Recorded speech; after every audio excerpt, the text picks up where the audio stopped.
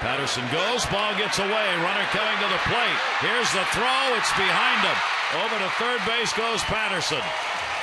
And the Orioles get on the board as Wieters scores, and all the way over to third base goes Patterson. Well, this may be his first wild pitch of the year, because that ball almost bounces. So here comes Matt Wieters, snap throw. It gets by him. Patterson already at second.